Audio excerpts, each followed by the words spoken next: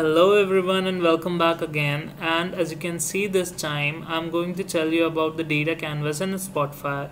It is a very important feature because it allows us to see what all datasets we have in our dashboard and how the flow of data is going into the dashboard.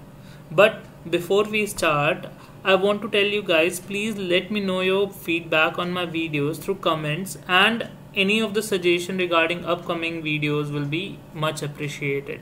So let's start. So guys, just to show you how can we combine data sets from two different data sources into Spotfire itself with the help of data canvas, I have already pulled a flat file with some customer data into the dashboard. So if you don't know how to pull a flat file into the dashboard, you can check out my previous videos, link is in description. So let's move ahead. So here we have our data from the flat file named customer. Let's jump into the data canvas. So here, if you can see, this is called data canvas, or we can directly access by clicking here to the data canvas. We can also click on data and go to the data canvas. Either of the way, you are going to be on this page only.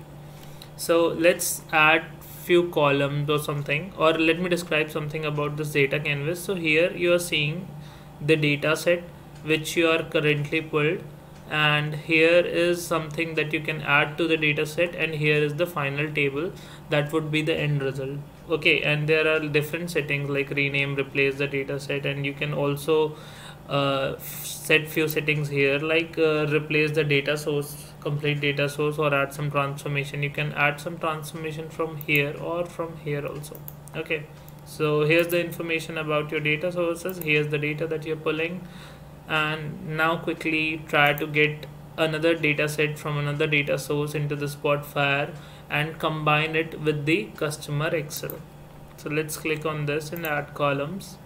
Okay, and let's connect to the DB that we are connecting. Let's say we have SQL Server here. Okay, I have already told you how to connect with the SQL Server, and you can see it again here. Okay, yeah, so let's pull our order table so that we can see the customer and their orders into a single data table. So let's click OK and import this data. So here it is asking us to verify the settings, so let's verify the settings, and we must need to give a matching column from data set 1 and data set 2. On the basis of it will identify that which rows needs to be matched or what columns needs to be picked. Okay, so let's match these columns. So this is customer ID from data set 1 and this is from data set 2, and it will verify which column needs to be matched, and let's say what columns are being picked. So we can see that here that order ID from the different another data set is picked, then employee ID, then order date and shipped ID. Okay, and here it will also allow to set what kind of join we need to set. So it will be a left outer join, left single match join, full outer, inner join, right outer, and other than. And you can also see by clicking what would be the result of. Okay, yeah, it's just like an example. So let's select left outer join for now, and yeah, move forward. It's not showing. Yeah, okay.